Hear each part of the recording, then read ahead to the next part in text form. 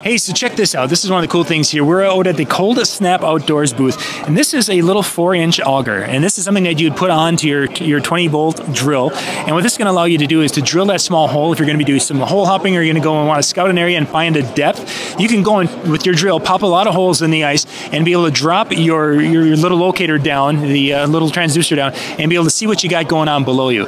Instead of having to go and put a 6-inch hole, because like when I'm out fishing with my kids, if I put an extra 6-inch hole, they're probably going to put a foot in the hole.